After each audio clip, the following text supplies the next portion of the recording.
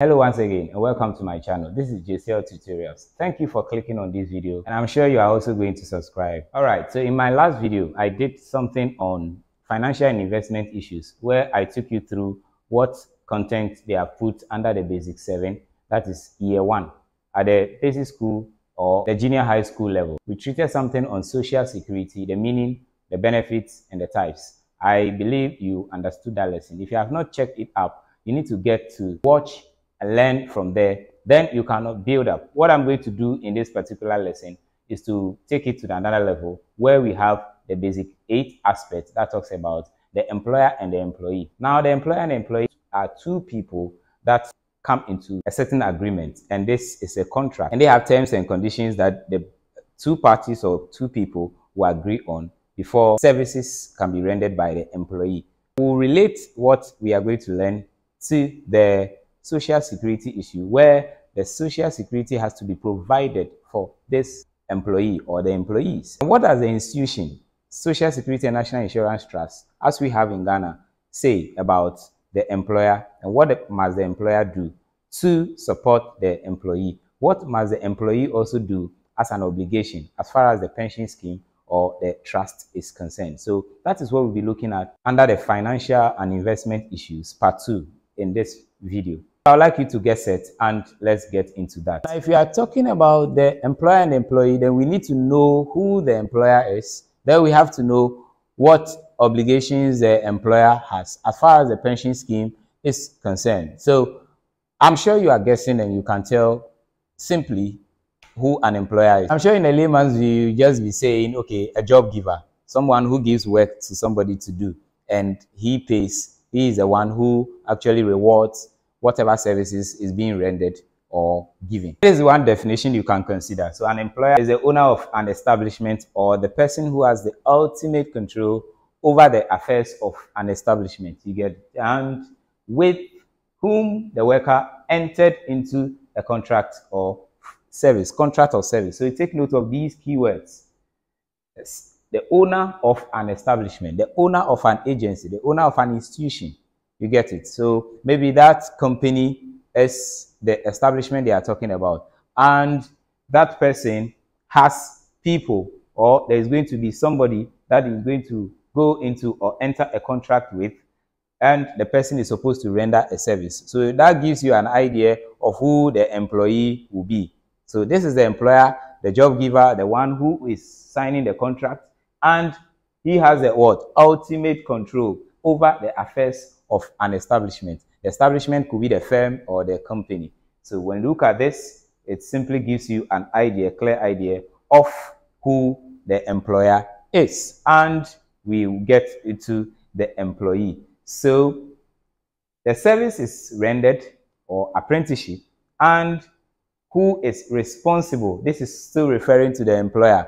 Responsible for the payment of what? His salary. Could be a salary or wages. So hourly wages, people pay based on the number of hours that you have worked. That can be accepted in some societies, or that is practice very common in advanced countries. And people also pay monthly salaries. So they just look at what you have done and they pay you according to that. So let's see what the employee will give us. So in simple terms, you have the employee as a what? Person who is hired to work for another or for a business firm in return for payment. Person has to be paid. He's going to render a service. He's going to do or perform some form of task or level of task, and the person will have to be paid for that. So that is the employee you see over there. So a farmer can be an employee, a doctor, police officer, a teacher, people who work, and after they deliver their service or they render their service, they are paid for that. Those are the employees, or this is who we call an employee. Very simple, right? Easy to get. Now let's quickly look at what the employer must do. So the employer is the one who has the ultimate, as you've seen in that definition, he has the ultimate control. He decides the terms and the contract and whatever must go into that kind of agreement between he himself and then the one he is giving the work to, or who is going to render the service. Pension schemes come in different form. We have Ours, the Act 766. SSNIT is an institution managing employees' retirement or the pension scheme and whatever goes there. We'll delve into what SSNIT does and their details, how the entire thing and the regulatory body came about with all their objectives and other things. But now let's just focus on, if you are an employer in Ghana, what does the institution require from you, or the institution state that you are obliged to do as far as you have a relationship with your worker or your employee. So this is for the employer. Now, the employer must ensure that all employees are registered under the scheme. The employer must ensure that all employees are registered. All the workers, his workers, are registered under the scheme, because part of their contributions are going to be taken. There is a percentage they will take, and that will be given to SSNIT as a fund manager, and SSNIT will keep that. When the workers go on retirement, that is what they are going to enjoy. He or she must make regular contributions on behalf of the workers to SSNIT. He or she must make regular contributions on behalf of the workers of SSNIT. Apart from ensuring that they are registered, he has to make, or she has to make regular contribution, and it's monthly. That is where he is going to deduct 5.5% of the worker's salary, whatever is paying to each worker, 5.5% of the worker's salary every month, and add 13% of the worker's basic salary.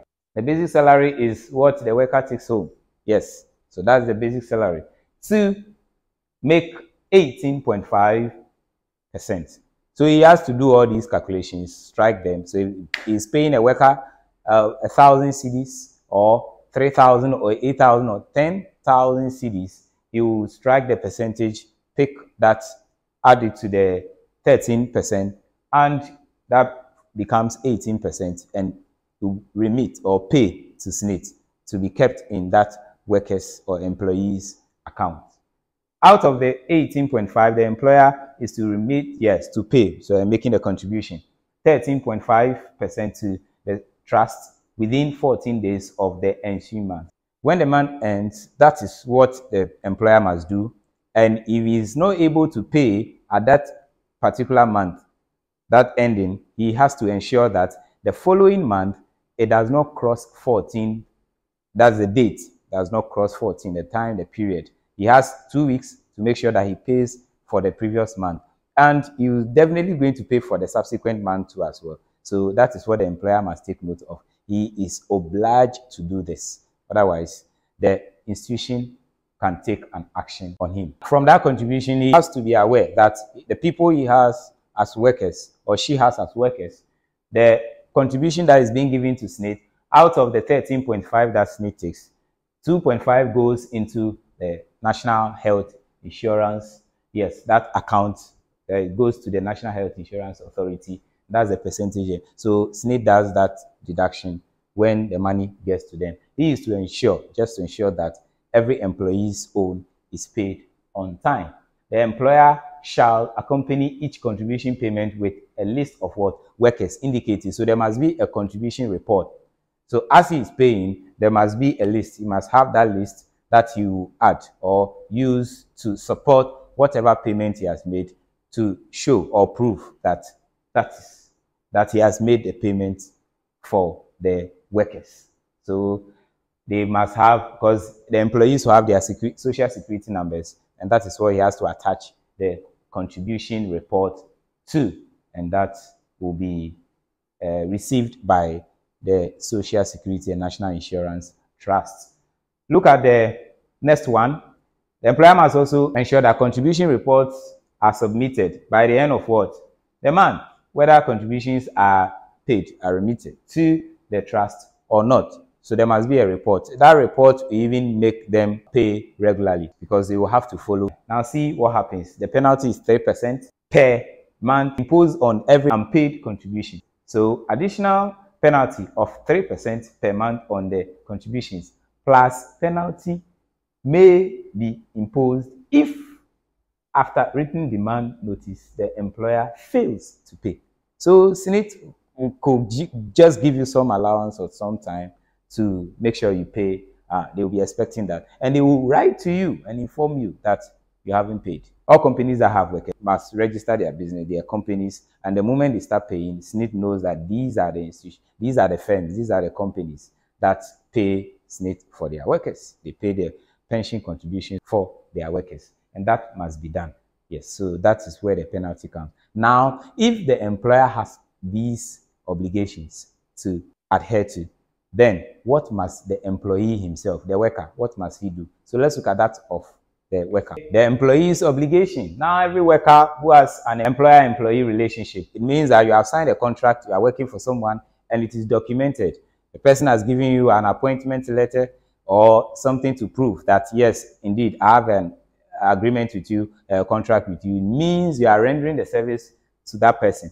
It means you have to be registered and must have your number. Now look at the second one. Every worker should have only one social security number. So the number is just one, and that is what is linked to any company that you are working for, any firm that you are working for. Is the same number you are going to use. And let's see, use same social security number for your whole working life. So I'm a worker in Ghana. I must make sure that that number that I have, I use it for my whole working life. If I change my current job and I move to a different place, I must make sure that it's that same number I provide or submit to my employer, and my employer must give that to SSNIT and start paying my contribution. All right, so the social security number is not transferable. It's not spiritual powers. It's not a property that you transfer. I'm about to die, so then I call my children. This is my social security number. You can use it when I'm not there. It's not like that. So it's unique, and it has to be used by just the person who signed up for that. So he is the one that must use that number, and it is not transferable, as you are seeing over there. Change your dependents regularly. That's for to the employee. The employee or every worker must know that, yes, there's a form you have filled. Day in, day out, some information about you can change, and you can go or prompt SSNIT to update. You get it? Update any information over there. And it is advisable to always what? Change your dependents regularly, at least once every 5 years. In a period of 5 years, a lot of things might have come your way or happened to someone. Maybe the person was single and got married later and now has children. So you can quickly prompt or inform SSNIT, and they will document the names over there, because if they are not there, you know, last time we spoke about survivor's lump sum, and that must be enjoyed by the dependents when the contributor dies before age 60, or when the contributor dies before age 75, after he has gone or she has gone on retirement. So take note of that. A member shall take steps to update or correct any missing or inaccurate information in the statement of account presented by SSNIT, and support it with relevant accurate documents. Get accurate documents. If you are changing your date of birth, probably there should be an affidavit backing that, supporting that, proving that. You just can't walk to SSNIT and tell them that you are changing your date of birth, because you just remember that you were born last a month before or a month later or sometime later or something. That is not allowed. It's not accepted. So you have to make sure you go through the right procedures if you are changing details. Maybe your name was spelled wrongly or something on the form, and you check that spellings, names of dependents and all those things. You have to be very sure, because these are the names you provide to authenticate or to prove that you have a contract, a deal, or some form of agreement with the people. And the people must know. They must be able to identify those you have put over there.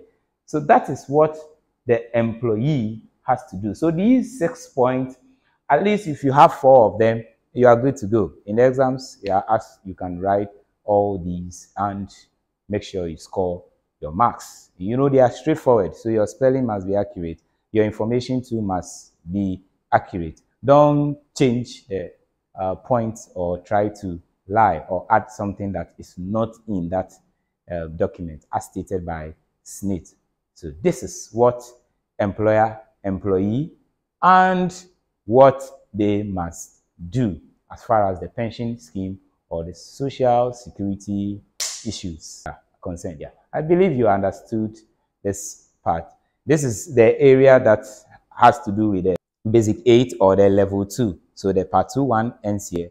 In my next video, which is the part 3, we'll move into the basic 9, where we will talk about the social security itself, how the act came into existence, how it was established. We will look at the previous ones that they used and get to the current one we are using and what they seek to achieve and what they want to do for workers in Ghana or Ghanaian workers. Now, I'll talk about that in my next video.